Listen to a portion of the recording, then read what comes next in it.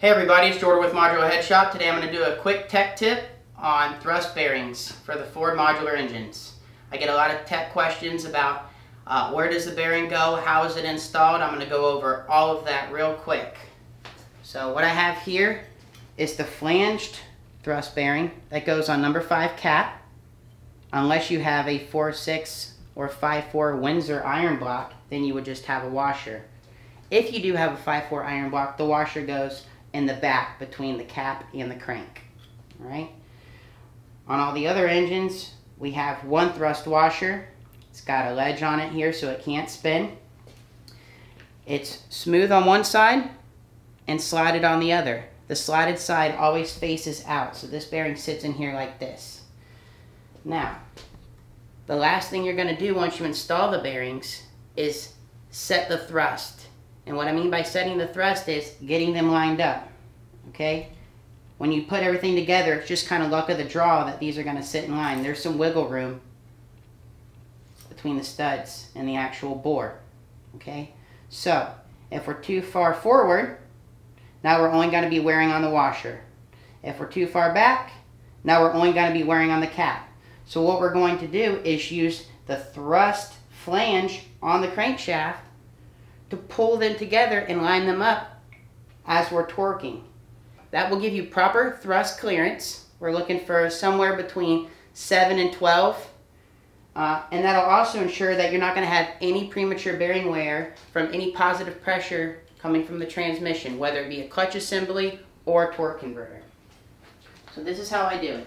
I've already torqued number 1 through number 4 all the way. I don't have the side bolts in yet, but number 5 is nice and loose still. So, in the case that my cap was too far forward to begin with, I'm just going to knock it back a little bit. Nice little cap. 2 times.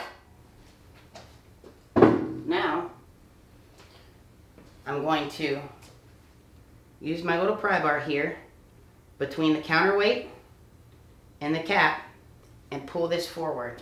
We're going to change camera angles so you can actually see how much this cap is going to move. So just a little positive pressure. Hopefully you guys saw how far that moved. All right.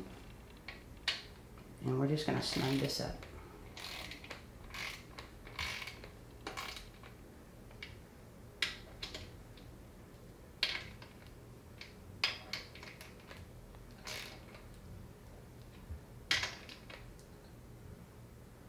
Alright, now they should be in line with each other. I'm going to finish torquing them all the way. Then we'll put our magnetic base dial indicator right here on the cap and measure the travel on the crankshaft.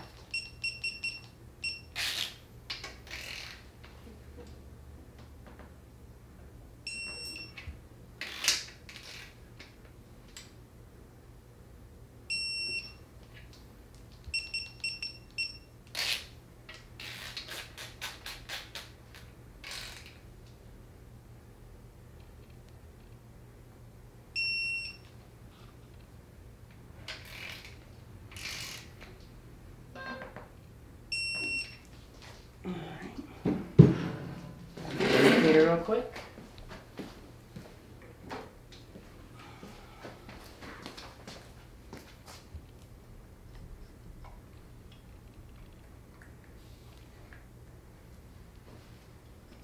And all we're going to do here is just read the difference. Read your high, read your low. That's all that really matters. So, come over this way, please. All I'm going to do is put positive pressure on one end, positive pressure on the other end, using the counterweights and the cap. So we'll go back first.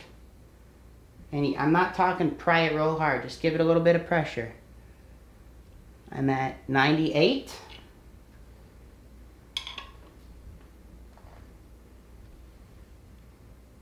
And 5. That's 7 thousandths thrust clearance.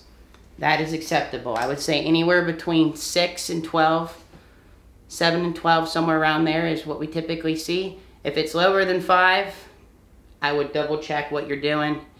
If you can't get it there, then you're going to have to modify something to get a little bit more thrust clearance, because you do want at least 5.